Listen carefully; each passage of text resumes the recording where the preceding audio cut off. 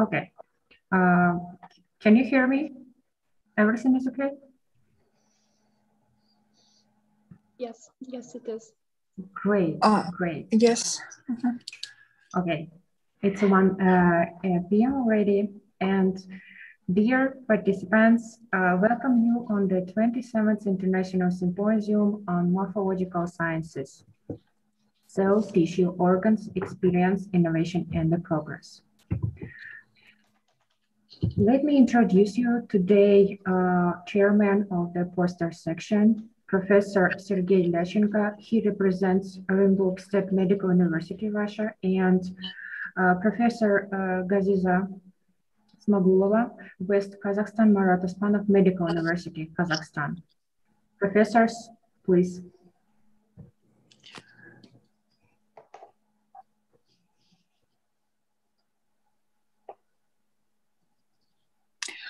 Sorry, I'm apologized. I can connect my video, but I think I'll try to do it more later.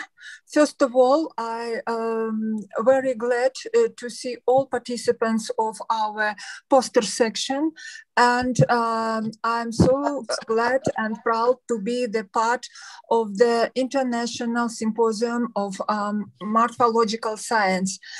Today we have the fourth day, the last day, but not the least, but its importance. And so I think our today's poster section would have a impact for our international symposium, and I wish you all participants good luck.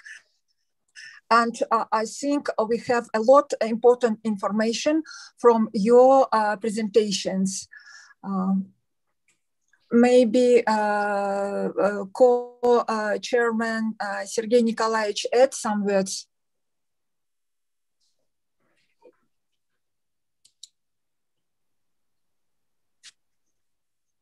Thank you, Gaziza Azmagulovna. Good afternoon, dear colleague and dear participant. I'm glad to see you. I wish you successful work, and please observe the 10 minutes limit time. And you begin our meeting. The first report, Sabina Aliyeva, Baku, Azerbaijan, investigation of asymmetry in different shaped face skill. Sabina, please. Thank you, Professor. Dear colleagues, and I'm glad to be in here also. Hello from Azerbaijan.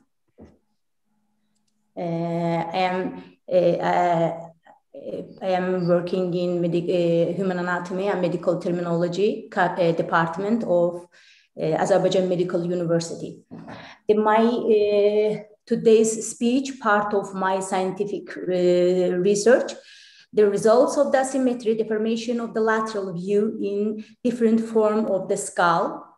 For introduction, in modern times, the activities of plastic and maxillofacial surgeries are aimed at early eradication of determination defects and disproportions, a successful diagnostic examination of the maxillofacial region, and the selection of adequate treatment method depend on the accuracy of the date of the regularity of the bone structure localization in this region, changes in the soft tissues of the face, as well as in the skull bones cases asymmetry.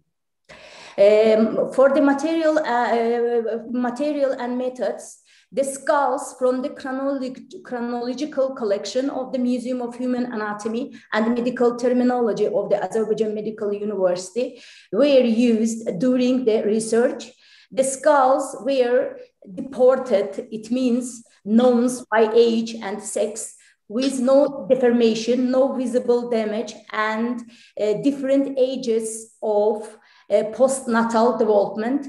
Asymmetry was researched.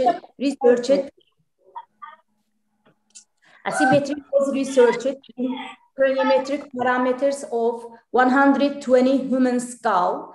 The research used the classical method of craniometry and the modern FAM method.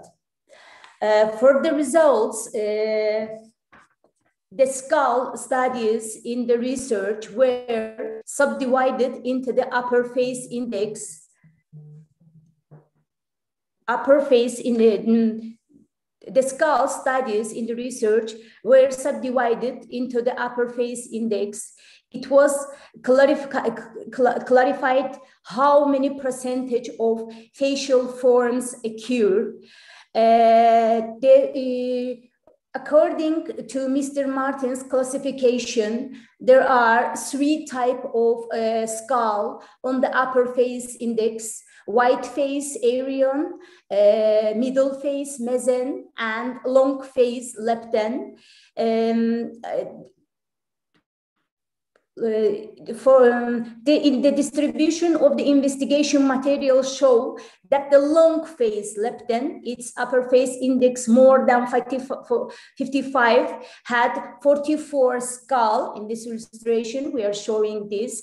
In the middle face, Mezen, upper face index between the 50 and 54.9, with the 58 skull, and the face, white face, Aryan index lesser than 50 was observed in them 18 skulls, and we are showing in here percentage of these skulls. For example, Aryan is 50%, Leptens it's the 37%, and Mezen was found it's the 48% of used skulls, and all of the skulls was 120. To determine of the asymmetry in the different form of the skull, measurements were made on the lateral thumb in male and female skull. For the lateral thumb, the zygium point, one of the craniometric point, zygium point is farthest point of the zygomatic bone, was taken. It's the main point. Also, starting from this point shown in this illustration, figure number 2, starting this point and ending at the surrounding craniometric points was measured. Also, the figures of the research were statistically analyzed. And here, where we take the measurements between zygium and the infraorbital foramen, there is a slightly right side asymmetry in the long face female skull, middle face skull right side asymmetry, and long face skull left side asymmetry were observed. From the zygium point to here is the lateral margin of the aperture piriformis. The aperture in the white face female skull, there is a right side. In the middle face skull, left side, and the long face skull, there is a right side asymmetry were observed. From zygium point to gonium point, in the white face female skull, there is a right side, middle face skull weakly left side, and long face skull weakly left side asymmetry were observed. From zygium point to gonium point, in the white face female skull, there is a weakly left side, middle face skull right side, and long face skull weakly left side asymmetry were observed.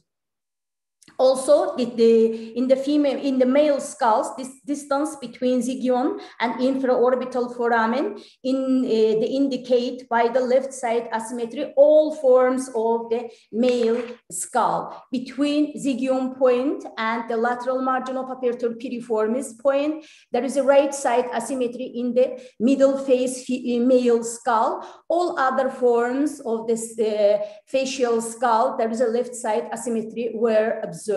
From zygion point to gonion point, and from zygion point to gnation point, only left side asymmetry were observed in the male skulls.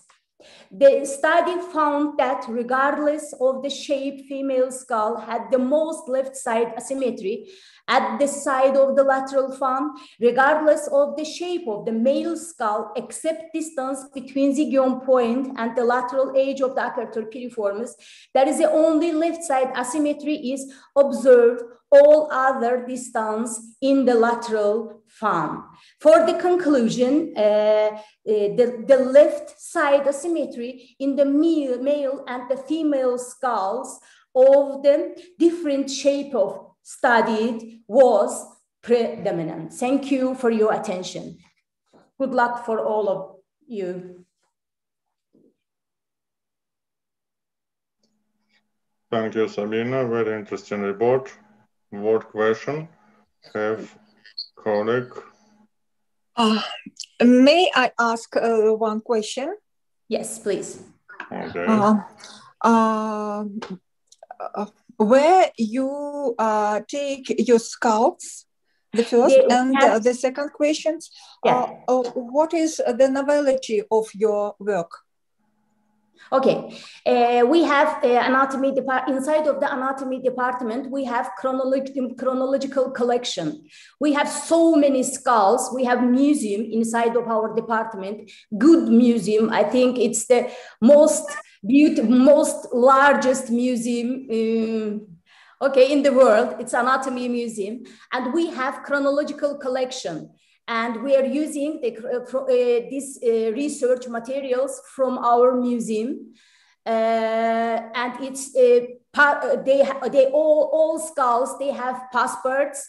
What's the passport? We know sex and we know age of these skulls.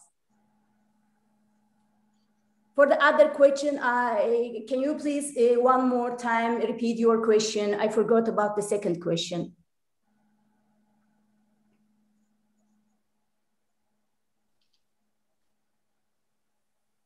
Oh, I'm sorry. The novelty of your novelty. It's the. Can you please one more time open for me? It's novelty. How we are using my research materials, or yes, how to you use your practical actuality. Yes. Yes, thank you for your question. We have huge. Because firstly, it's the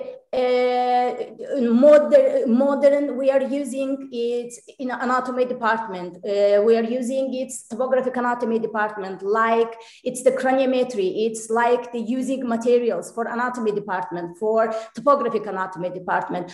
Also, we are, it's, the research is very large.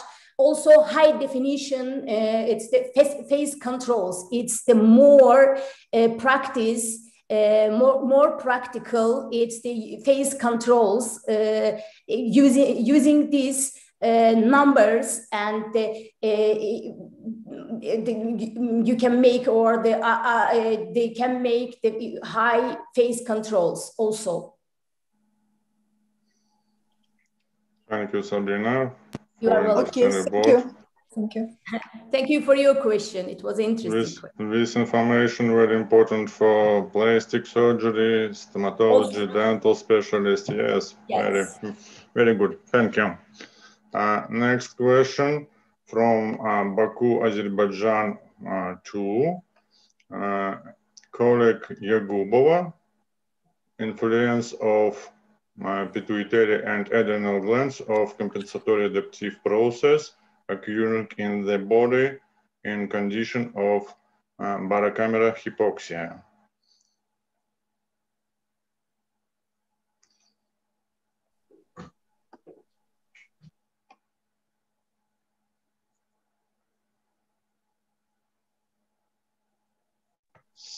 Hello.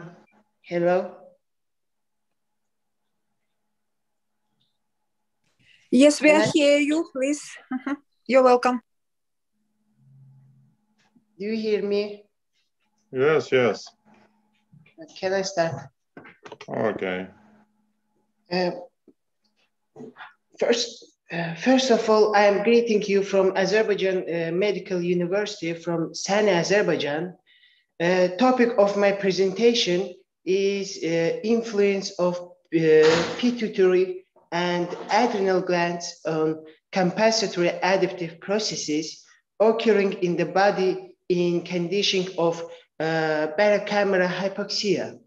This study of the characteristic features of physiological and pathological processes occurring in the body under the influence of hypoxia and the application of compensatory adaptive machines for oxygen deficiency in clinical practice for treatment had always been in the attention of specialists. The objective of the study was to study the characteristic features of morphofunctional changes in the tissue structures of pituitary and adrenal glands. Also, the object of the study was to study the characteristic was materials taken from the pituitary and adrenal glands of the male white rats weighing from 180 to 200 grams. The methods are used the following. The first of all, the anatomical, histological, electron, immunohistochemical, and morphometric methods were used. As a result of our investigation, we have concluded that the adrenal glands adapts more quickly to hypoxia than the pituitary. Also, acute morphofunctional changes occur in the tissues and cells of the glands as a result of the influence of hypoxia. Also, at an early stage of the study, the restoration of adrenal gland tissues is observed on the 15th day of the experiment, and the structural reconstruction of pituitary gland is observed on the 13th day also. Thank you for your attention. Thank you for your report. Colleague who won't ask the question?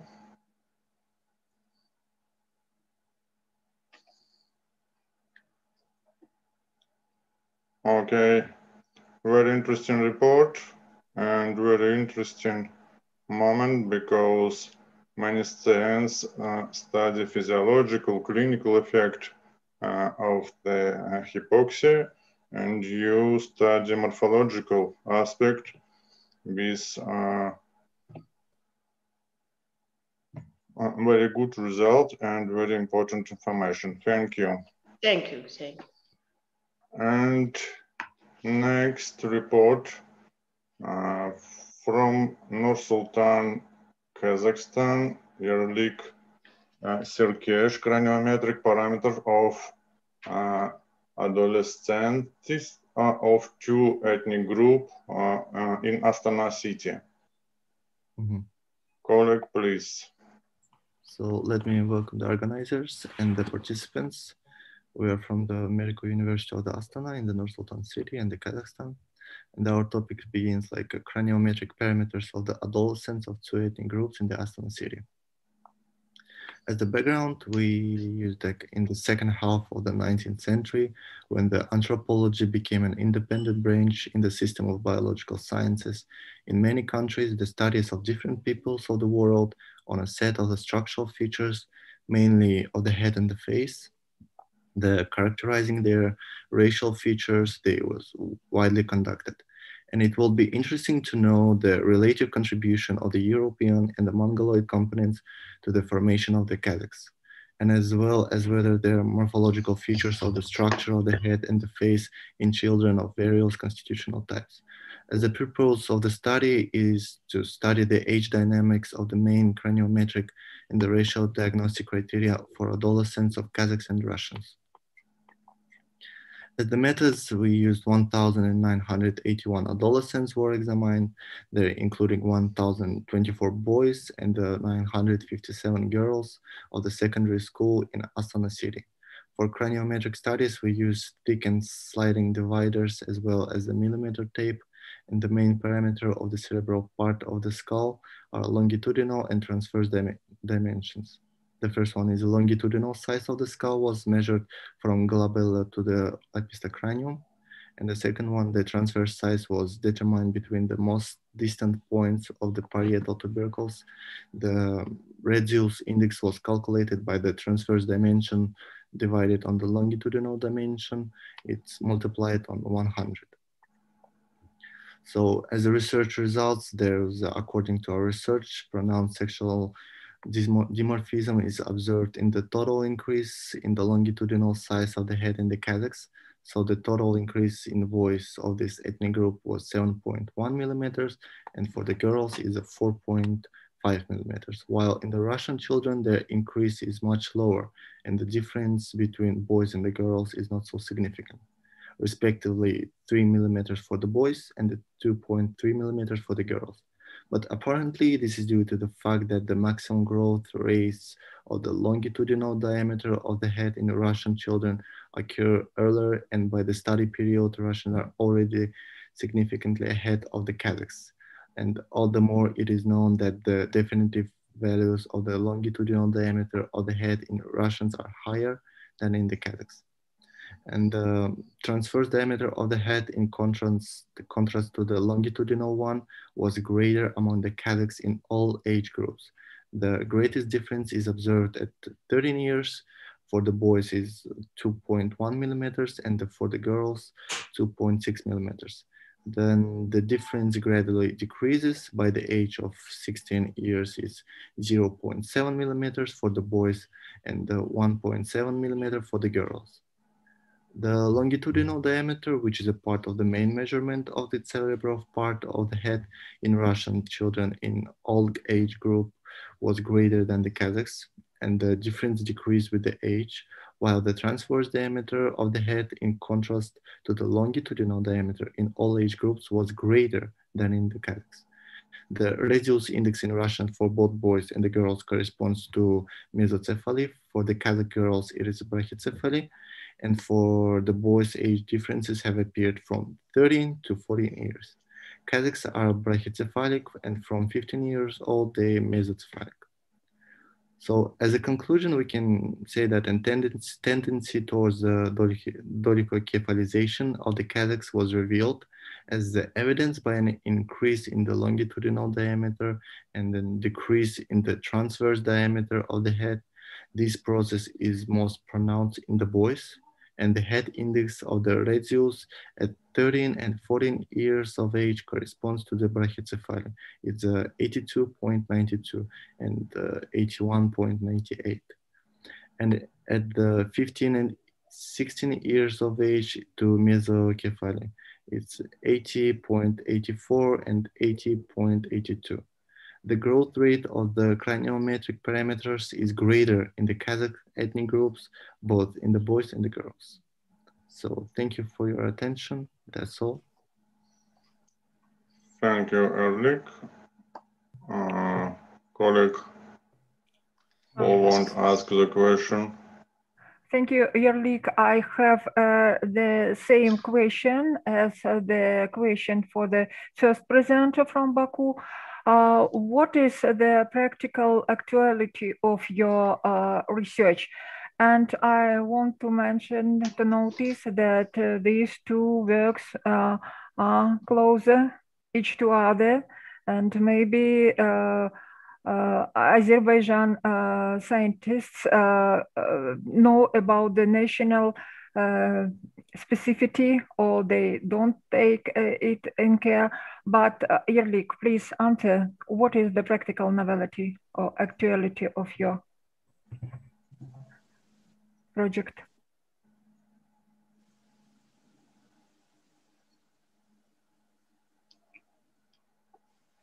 Erlik, answer the questions. Okay. So as practical measures, we can say that there was, we conducted all the European and the Mongoloid components in the formation of the Kazakhs. It was a specific research for the morphological, to know the morphological features of the structure of the head and the face of the children of the various constitutional types. And in the future, it could be used in the, as you say, in the surgery, in the facial surgery, just as to increase the knowledge in that field. Thank you. Can I ask a question? Yes, of course. Me? You're welcome. You're welcome. Yeah, I want to ask about have you data from significance in statistically? You show us to result in this date, but I couldn't see any statistical differences. And how many schoolboy and schoolgirls you should to have for this part of investigation, and could be powerful of investigation. Thank you.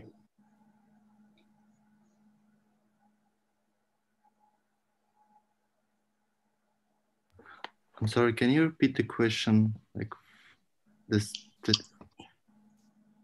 Have you any statistically differences in between this group? You showed the data, and how about powerful of investigation?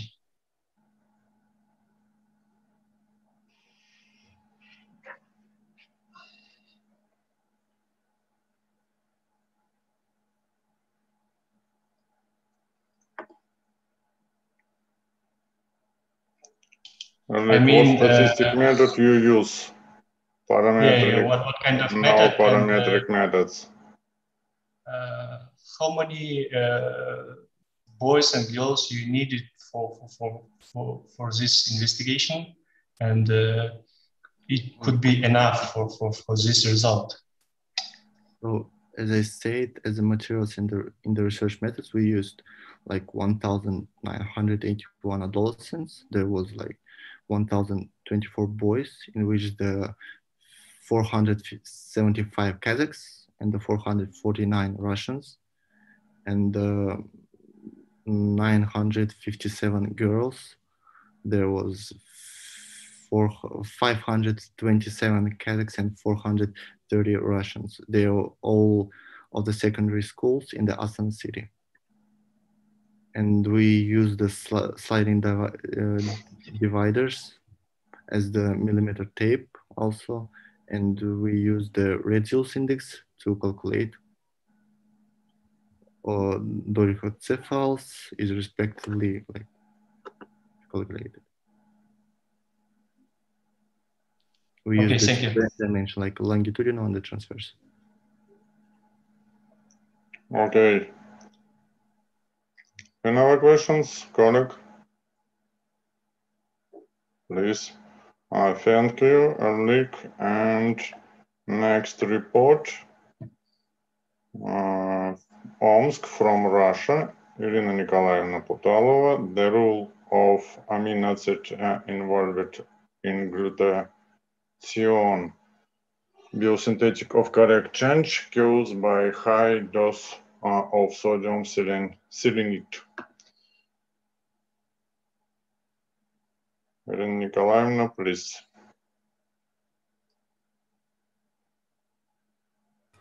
Sorry. Dear Sergei Nikolaevich, dear colleagues, friends, and symposium participants, dear organizers. I am Irina Putalova. I am from Omsk State Medical University. This article is one part of our collective investigation about influence selenium on organism. Selenium is a vital trace element for a human organism. It is a part of more than 30 proteins. A decrease in the content of this trace element in tissues can provoke a reaction of formation of toxic oxygen metabolites that damage cell membranes, which is the basis of morphofunctional changes in internal gomonos. Therefore, the leading mechanism of its biological action is antioxidant. The source of Omsk region is classified as selenium deficient. This implies the lack of selenium in organism of people living in these areas. At the same time, the selenium compounds have a lower therapeutic threshold, so a relatively small excess of their intake can cause poisoning. In these conditions, a significant load, for example, with uncontrolled use of selenium-containing drugs, falls on the lymphatic system, lymphoid organs, which are responsible for detoxification and homeostasis of the internal environment in the organism. The administration of higher doses of sodium selenide causes a decrease in the amount glutathione that protects of the membrane structures of cells from oxidative stress. Our purpose: they evaluate the effectiveness of the administration of amino acids involved in the biosynthesis of glutathione for correction of structural and metabolic disorders in mesenteric lymph nodes, liver, and blood. There are 3 amino acids: sodium glutamate, acetylcysteine, and glycine. Picture 1. According to our data, the structure of the mesenteric lymph nodes of Red's control group is dominated by the area of medulla, which allows it to be classified as a fragmented type. For nodes of this morphotype, the found lymph transport is more characteristic. 6 days after 5 times of administration of higher dose of selenide in animals' blood, a decrease in the number of red blood cells and the concentration on hemoglobin was determined, which leads to hypoxia. The consequence of this is an increase in the intensity of anaerobic glycolysis, which is expressed an increase in the concentration of lactic acid in red blood. Picture 7. These processes are associated with increased production of active oxygen metabolites. The total area of the mesenteric lymph node are reduced by 17%. The morphotype of the node changes the compact. However, it doesn't respond to the organism needs. In blood, the content of substance of catabolic original oxides, the control values by 2 times, and the values of the leukocyte index of intoxication and the number of neutrophil granulocytes maximally reduced. Administration of amino acid involved in biosynthesis of glutathione following higher dose of sodium selenide leads to replenishment to glutathione in mesenteric lymph node, liver, and red blood cells, which increases the number of erythrocytes and hemoglobin, and does not differ from that of control.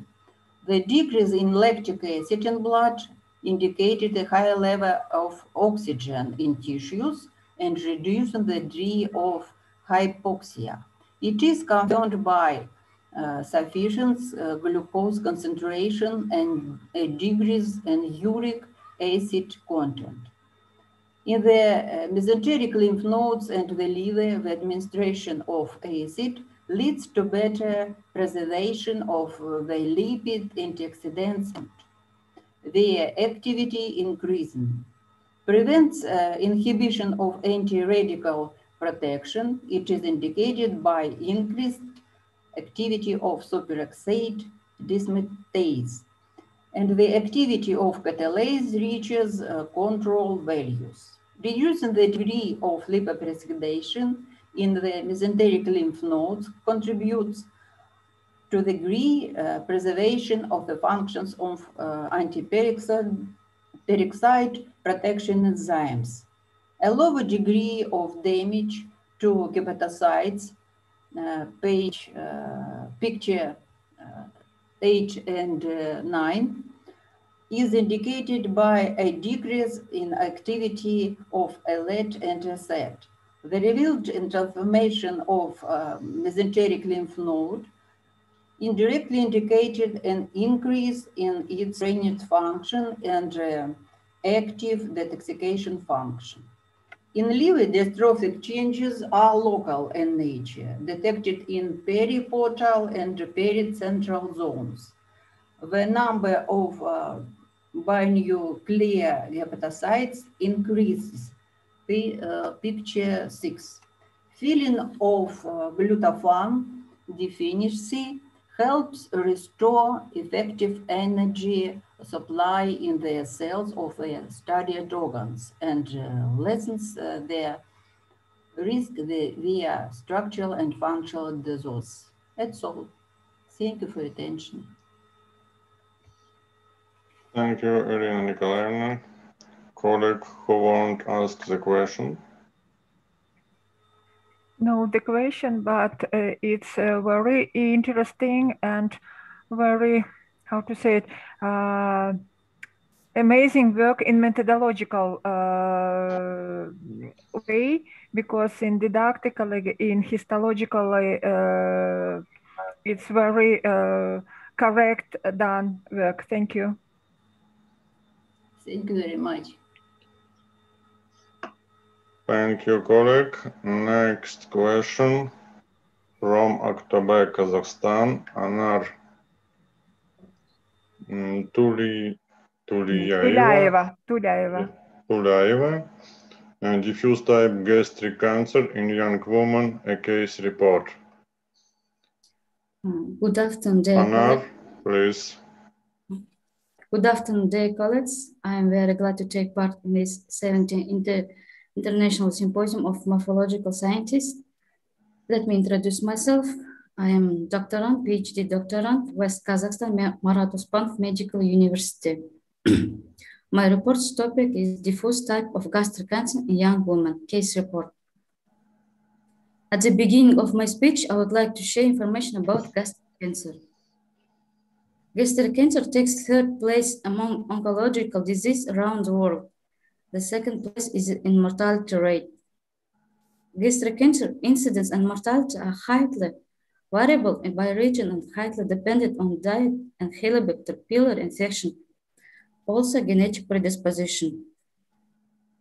Each year, over 1 million new cases of gastric cancer are diagnosed worldwide.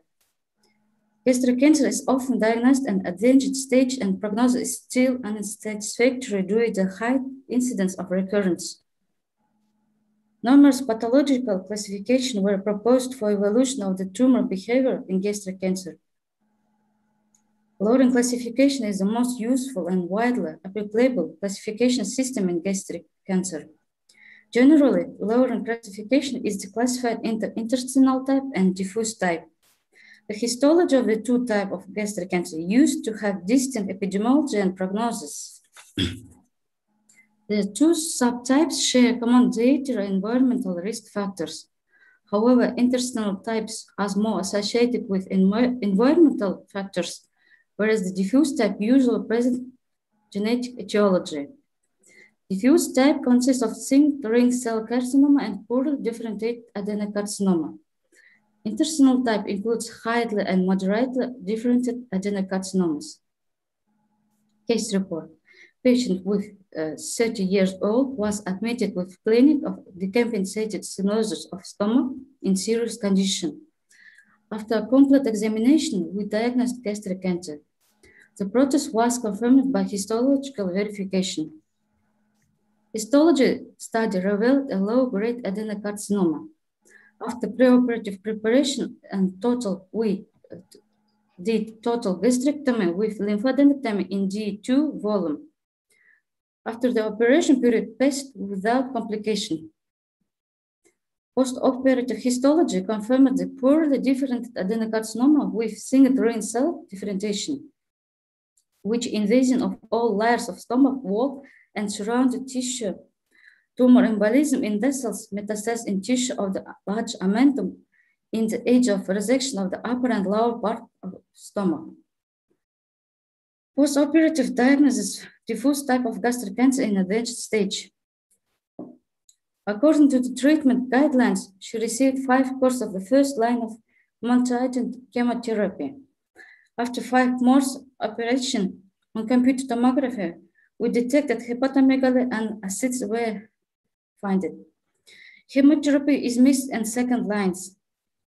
And after 8 months after operation, positional emission tomography revealed metabolic active changes in this mesentery of the small intestine, diffuse fixation of radionuclide fluorodeoxyglucose in the esophageal wall, and array of anastomosis, metastasis in both lungs and pelvic effusion. According to the recommendation of the multidisciplinary group, the patient received also 4 courses of palliative chemotherapy and symptomatic therapy. In this poster, you will see immunohistology, which we did using of 2 biomarkers. One of markers is Ki-67, which show proliferation cancer cells, and second, it's BCL pro-apoptotic proteins, which show apoptosis. And in this additional in this process, in case we identified that staining score Ki-67 shows about 90%, and BCL staining was negative. This additional confirmation of the assessment of progressive gastric cancer in our patient. Primary single ring cell carcinoma present in young ages than non-single ring cell cancer, especially in young women, and often late the disease course and presents poor prognosis. In conclusion, we would like to say that young generation gastric cancer is very aggressive with frequent rapid development of replacement progression. We must use immunochemistry in a case-by-case basis to tailor the treatment. With a recommendation, identified the gain of hereditary predisposition. Signs in young generation diagnosed gastric cancer, it may be evidence of the first deposit manifestation of hereditary cancer of the family in this patient. Thank you for your attention. I'm done.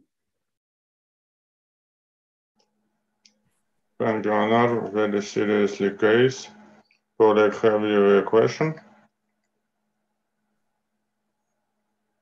Good afternoon, dear colleagues. I'm from Kazakhstan, Aktober. As histologist, I have one question. Did you calculate proliferative and the mitotical index? Yes, we calculated mitotical index by Ki-67 labeling index.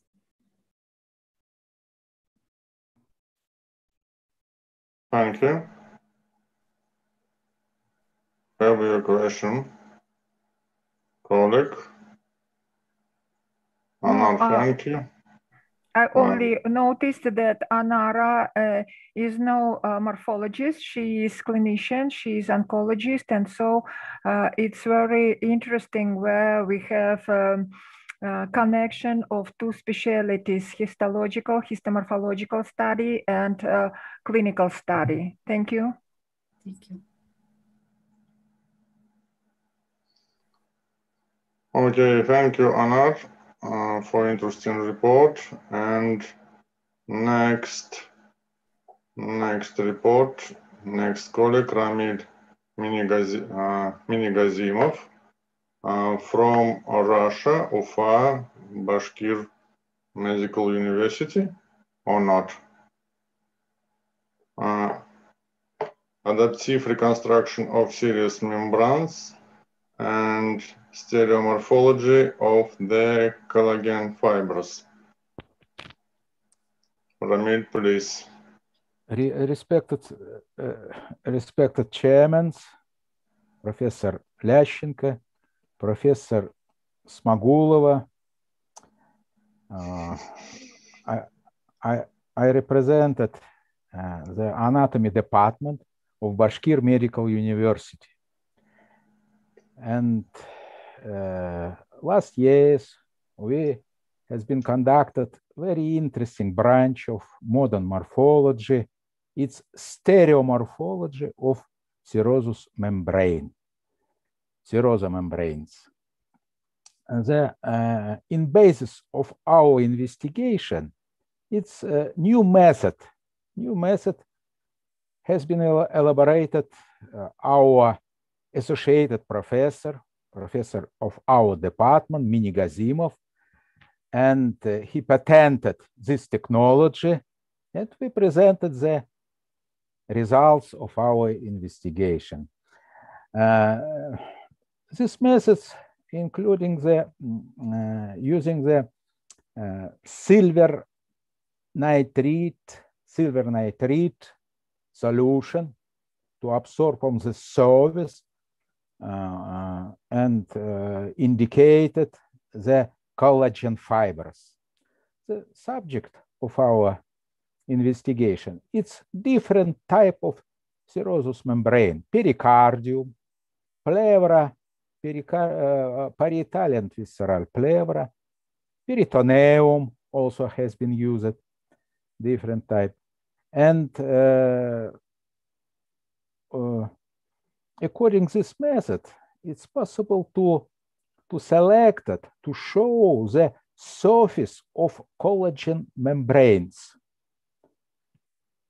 It's well known that outside layer of serous membrane, it's so-called collagen, connective tissue, collagen, wavy fibrous membrane. This membrane has been studied by using this method. On the first picture,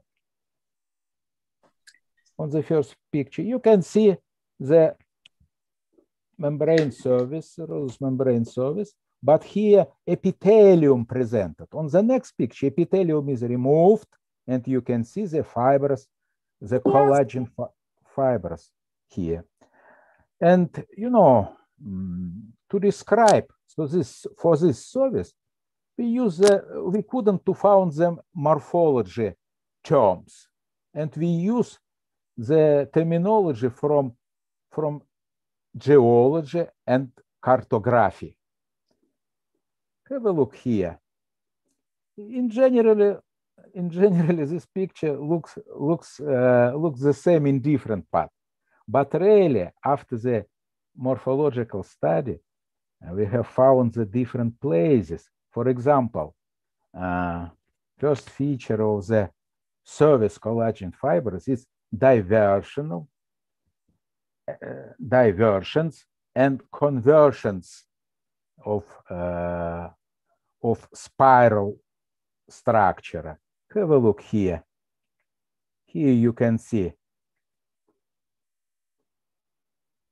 schemes of the diversion, and here conversion structure. This structure, it's presented in different part of peritoneal membrane, usually in places where changing the area, changing the square, surface square in the peritoneum. And have a look here. Also presented the surface of collagen membrane and reconstructive scheme here also. You know, the conversion and diversions feature relation to the type of spirals structure, the collagen fibers. Have a look here. Here you can see the reconstruction. Unfortunately closed on my picture, but here year 3, picture number year 4 and year 5 presented different type of spirals structure, the collagen fibers. We have found two basis part of collagen stereomorphology. It's so-called biggest spirals and small spirals. Biggest spirals more common in our body, in different serous membrane presented, and have a long step of the spiral, and usually about 14 micrometer, and diameter of this spiral according the 13 micrometer. But this type is spiral collagen fibers, you know, can be right rotation and left rotation. And we have found the places where right rotation changing to the left rotation. Between this changing, located small type of spirals. It's have another sides. The step of small sides, it's small spirals. It's about the 25 micrometer, and diameter about the 6.5 micrometer. You know,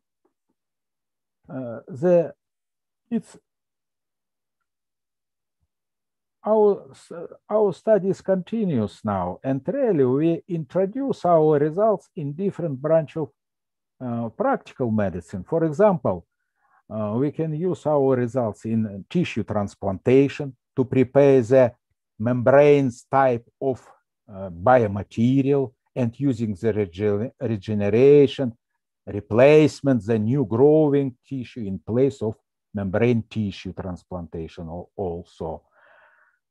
But according to our opinion, this technology can be using in different branch of morphology, in stereomorphology. And the method is not so difficult, and presented on this, the patent presented on this presentation, have a look here, and in our publication also. I would like to say many thanks for our organization committee of this high scientific meeting, and for excellent organization of our scientific meeting. Thank you very much for your work, for your invitation, and I hope our cooperation will be continuing in future. Our first speaker also joined to our group, and we are ready to continue our discussion about this method of investigation. Thank you for your attention. Thank you, Radical Gatovich. Thank you. Thank you, Professor Nigmatulin. And I have some suggestions maybe, because I'm a clinician. It is very interesting to me know how to implement such stereomorphological methods in diagnosing the diseases where we meet with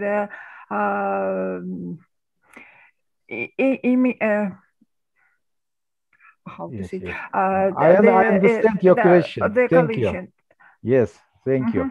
Thank you. You know, now we use our method only in experimental research to elaborate a new technology, for example, tissue transplantation technology. But in clinical practice for diagnostics, today I'm not ready to answer because it's difficult to say what approach will be useful. But maybe in future we have found this we introduce your recommendation in our working also.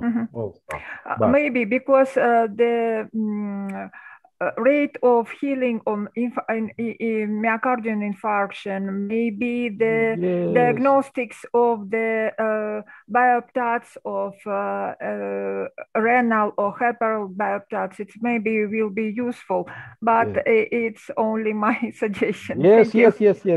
Thank you for your comment, and I hope it will be possible in future, I think.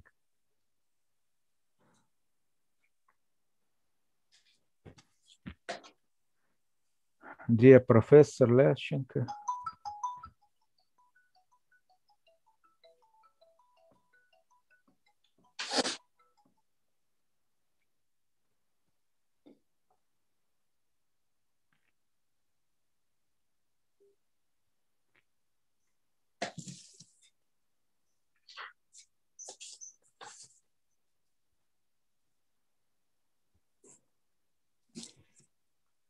Some connecting problem. Sorry. I'm sorry. I'm not switch on my mic. Right.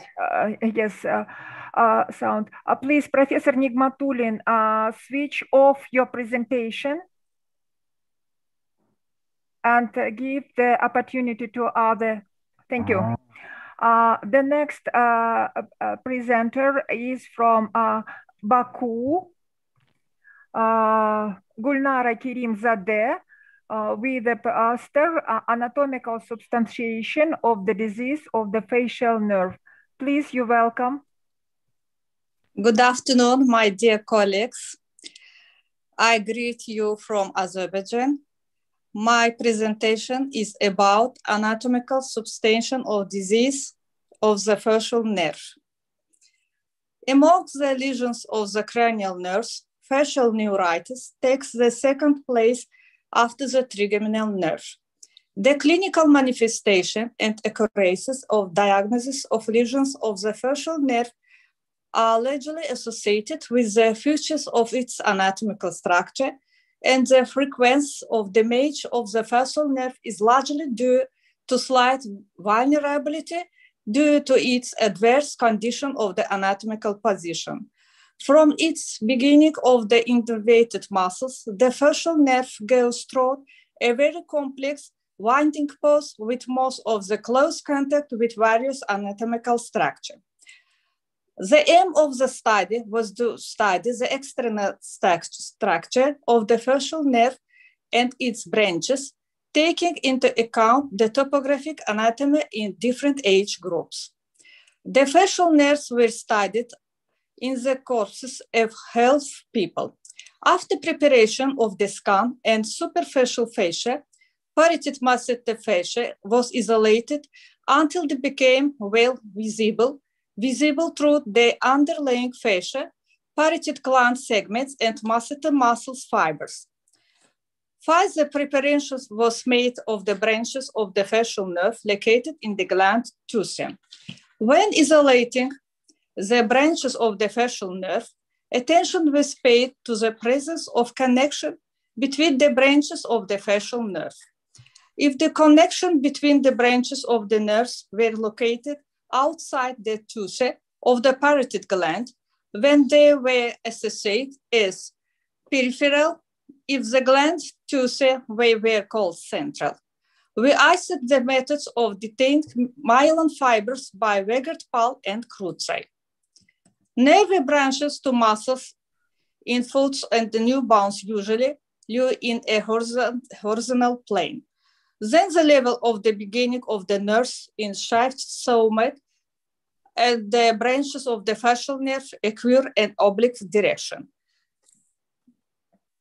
The skeletal eccentric position of the facial nerve is correlated with the shape of the head as well as with the anatomical features of the face.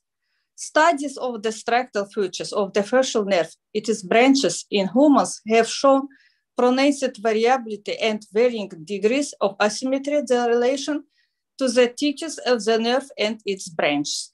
The formation of the external structure of the facial nerve basically ends by the end of the first half of intrauterine development when the main branch, the connection, and distribution areas are formed. Thank you for attention. Thank you, Gulnara, for your presentation. And please ask the questions. If no, I have some additional questions. First of all, I very glad that you in Baku in Azerbaijan have a cadaver section. And the question is, how many corpses do you were involved in your study? How many sections you do? And the students of your university take part in these sections? Thank you. Mm-hmm.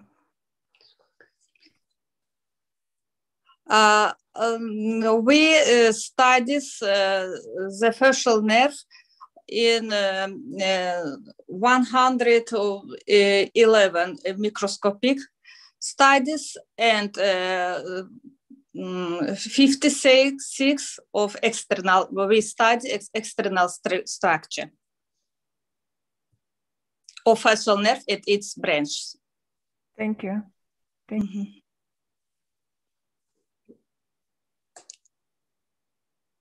Please, questions?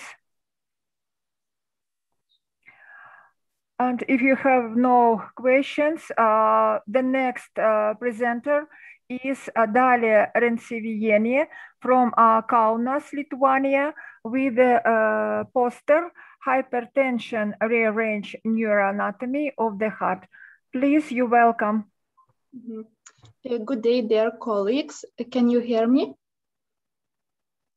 Yes, we hear and see your poster. Please. Very well. I am, as you said, Dalia Rensevienie. I am PhD student from Kaunas, Lithuania. Also, I am medical doctor in anesthesiology and intensive care. I would like to present our study about the rearrangement of the neuroanatomy of the heart in the presence of hypertension. As you may know very well, cardiac nervous system is regulated autonomically, and it is very sophisticated one and complex system. So we thought that it is very important to study a morphological background of this system in the presence of cardiac diseases. In our case, arterial hypertension.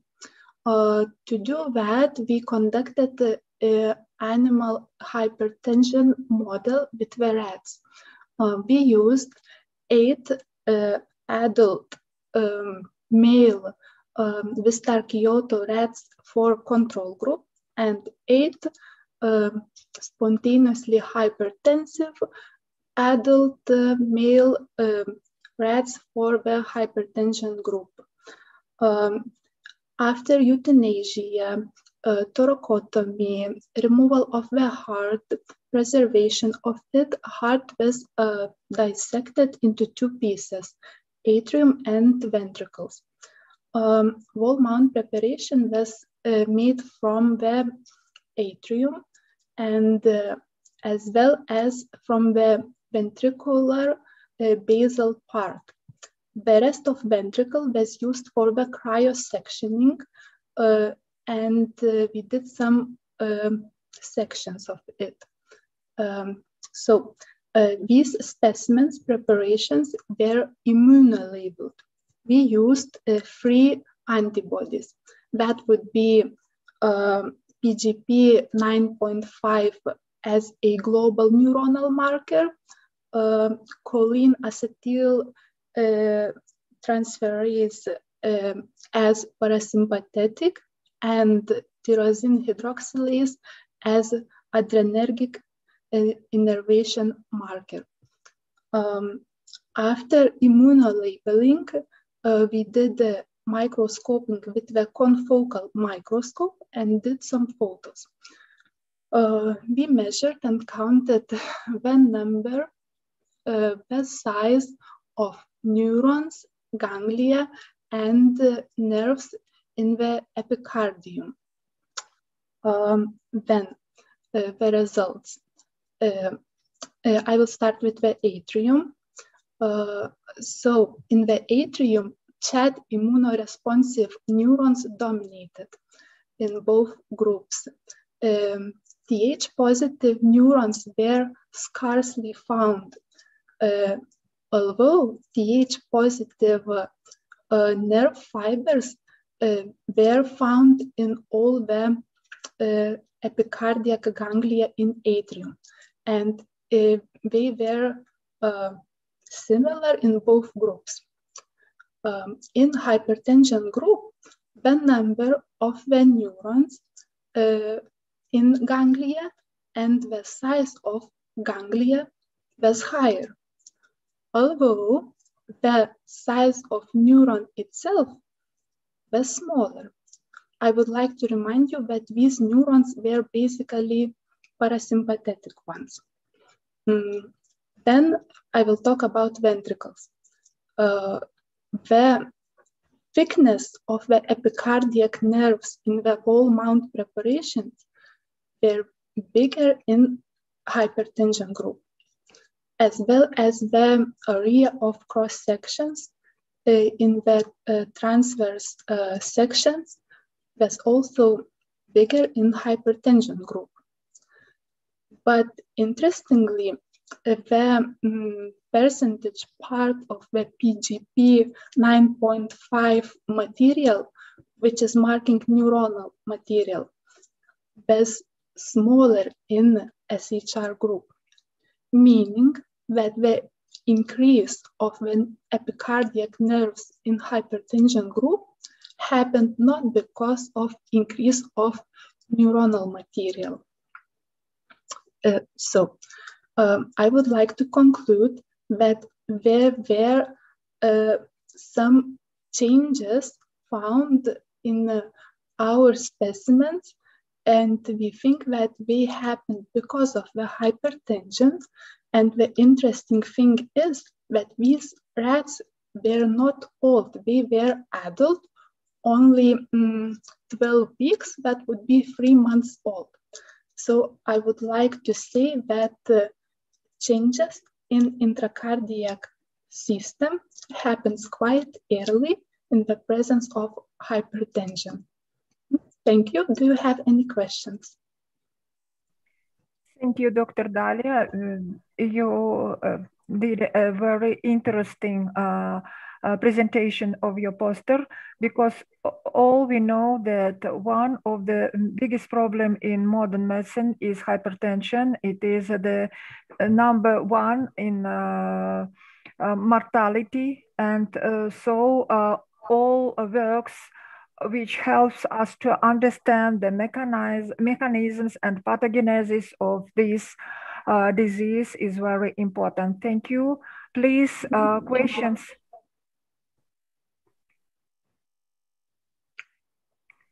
If we know any questions, the second presenter is also from Kaunas, Lithuania, Almas Tolidienula, with a presentation angiography during coronary artery bypass grafting. Please, you're welcome. Hello, everyone. Are you hear me? Yes, we hear and see your good morning, presentation. Dear colleagues. Good morning, Professor. My name is Almas Toligenova. I'm also a PhD researcher from Kaunas, Lithuanian University, Health and Science.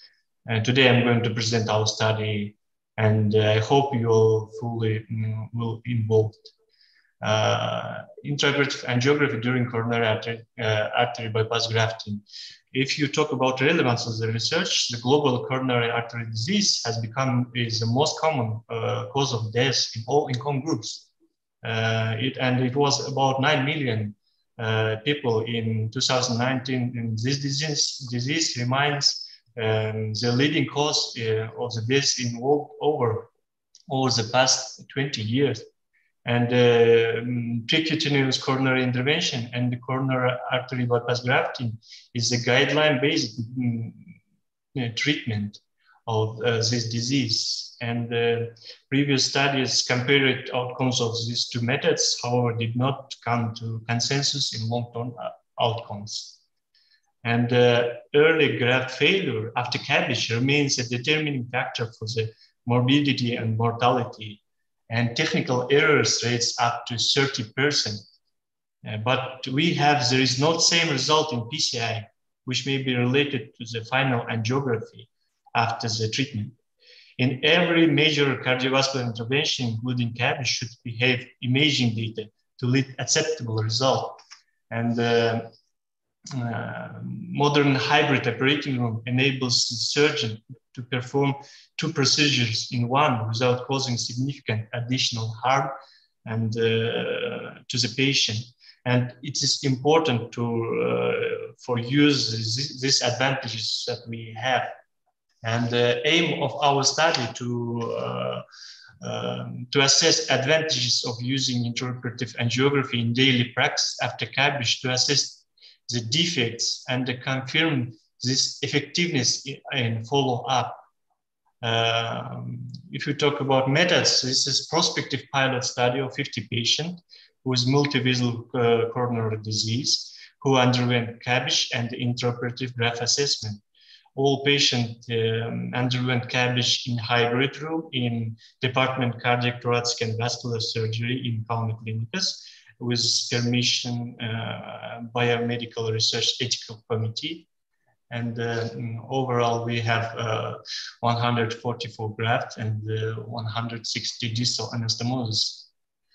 CABG surgery was performed in standard technique with general anesthesia, with endotracheal intubation. Revascularization was via median sternotomy with 8 standard coronary pulmonary bypassing, and the cardioplegia was Thomas solution standard technique. And as you see a result, we have 50 patients with 65 aged participate in our study. Regarding the left coronary artery was used left mammary artery, and the vein graft used for mainly in right coronary artery or the circumflex artery. All in all, we have 23 angiographic defects detected in 22 patients, and 3 graft defects was detected, 17 anastomotic defects, and 3 target artery errors was detected. 10 interventions needed needed for required reinterventions. If you can see in figure 1, we can see vein graft defects was corrected by removing the thrombus. This is preoperative. This post pre-intervention. This is pre-intervention, post-intervention, and second part of this Lima graft, left internal mammary artery defect, was corrected by removing clip and suture. 7 anastomosis required corrections that we required repeated cross clamping and cardioplegia. 4 vein grafts were mismatched. In this study, 2 patients was died during surgery. Postoperative complications were with cardiogenic shock, respiratory failure, ventricular fibrillation, bleeding, required sternotomy. One patient required and had renal failure with 2 days hemodialysis after the operation. In CTA, computed tomography angiography was prolonged during the pandemic time. Anyway, it was 224 days, and all grafts that required intervention and reintervention were patent. And if you talk about limitations, this is also relatively small number of the participants and single center study. This study combined the cardiologist and the surgeon efforts, recurring large sample of patients with certain period of time was limitation for our study. This is approximately 10% of our early activities. No long-term outcomes, and also cost effectiveness, because intraoperative angiography is not so not cheap procedure. If you talk about conclusion, the intraoperative angiography in hybrid operating room is a powerful tool which allowed to detect technical errors, and all defects were required reintervention and their revision were patent. It's most important thing, I think. Thank you for your attention. If you have any question, please. Thank you very much. It was also very interesting presentation, because we know that in all big Kazakhstan cities we have cardiosurgery centers, and also I know in Russia there are many cardio surgery centers, and it's a big amount of patients who pass through the such revascularization procedure as CABG, and improving such technology is very important in modern world. Please, questions. If we have no questions, we finish our poster section, but we have no. We have one additional report of Dmitry Sherbakov from Ufa, Russia, and he welcome to present his report. Dmitry? Yes, hello everyone. Thank you for you giving me word today, because I can't do my presentation yesterday. Today we will talk about maxillary sinus hyperplasia and silent sinus syndrome. I am Doctor of Medicine and Professor Assistant in the State Medical University, and I'm a head of Department of Head and Neck Surgery in Russian Eye and Plastic Surgery Center.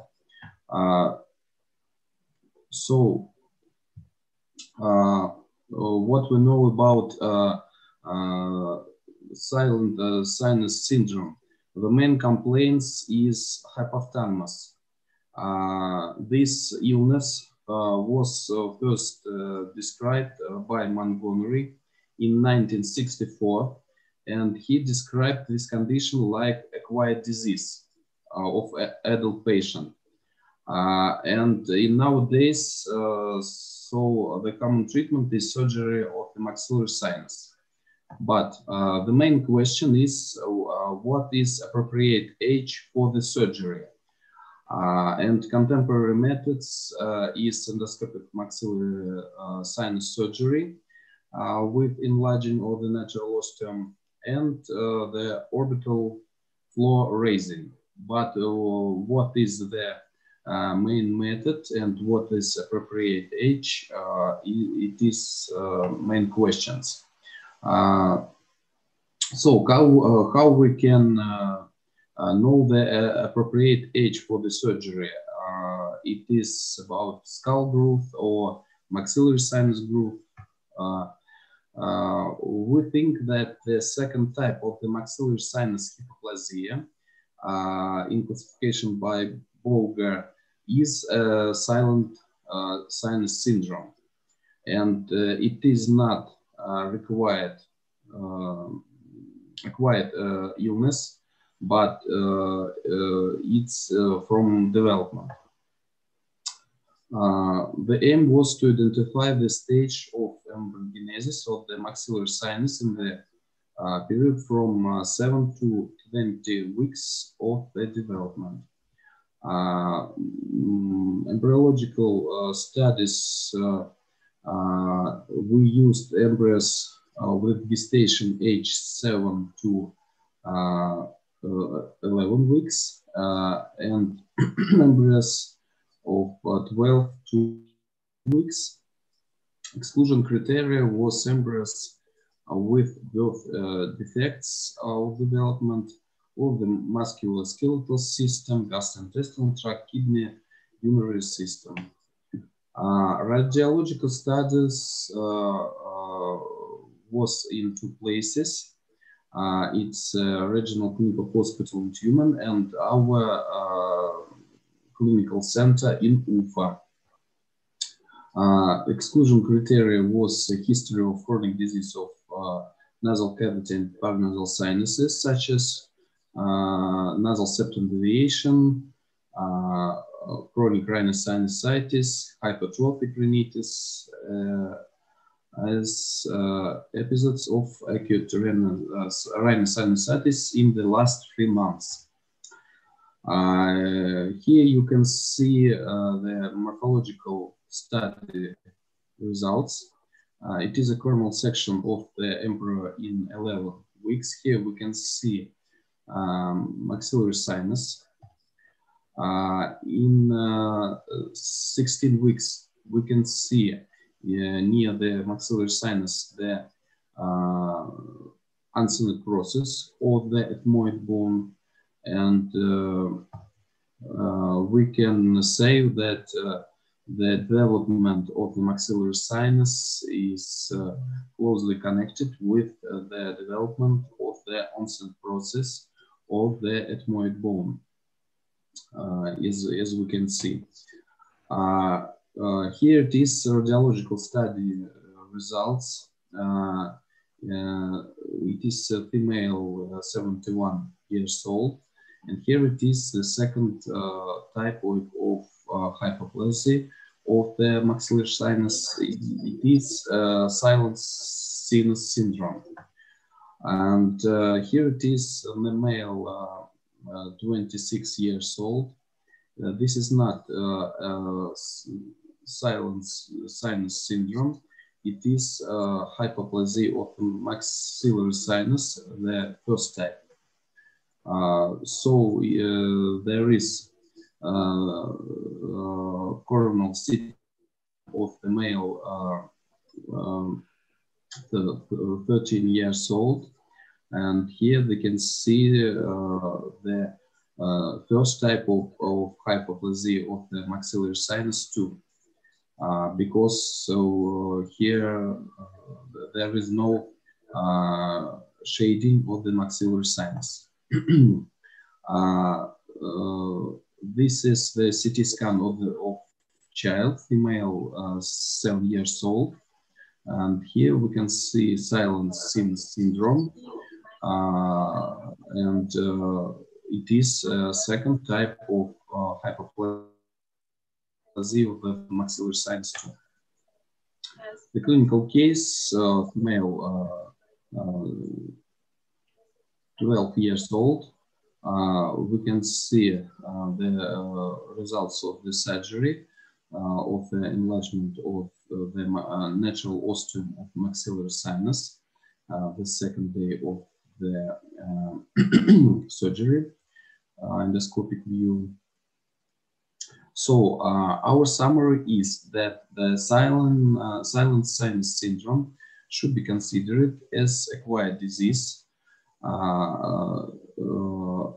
should be considered not as an acquired disease, but as a variant of the maxillary sinus hypoplasia.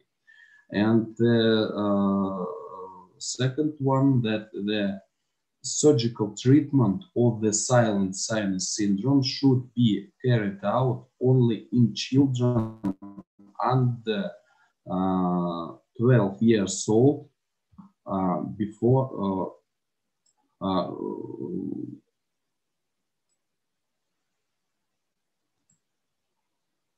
formation of a permanent bite.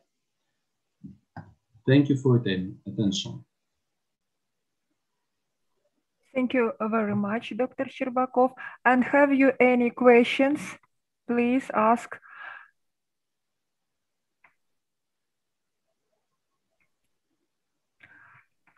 Dear participants, dear colleagues, I must notice that we finished our work in time, in spite of we have more or less presenter.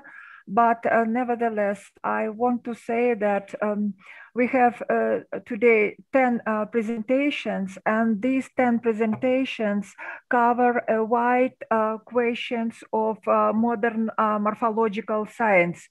3 presentations was about the new knowledge about our scalp, and they have a very useful clinical application. Also, we have 2 works about the influence of environmental in the work of Irina Putalova of Omsk, and also the influence of pituitary glands and compensatory adaptive processes of Dr. Yagubova, also very interesting. But I want to say about some work of doctors from Ufa, Minigazimov and Nigmatulin, about new stereomorphological methods used in anatomy, and also very interesting work of Dr. Dalia Rentseviene from Kaunas, Lithuania, about new knowledge of the structure of heart, its neural system of heart, and how it's changed during hypertension. And also I want to say about 2 works of PhD students, Anar Tuliaeva and Arman Tuligianov, because they makes closer morphological science to the clinic, to the clinician. And so I want to say that it was a great proud for me and a great privilege to be the moderator of such interesting poster sessions and be the part of the International Symposium of Morphological Science. And now we finished our poster sections. I wish you, all of us, good luck and new achievements and investigations in your scientific life. And also I wish you all health and be safe in our pandemic world. I think it is not our last meeting, and I hope we see forward for our future meetings. Good luck for all. Thank you for participating.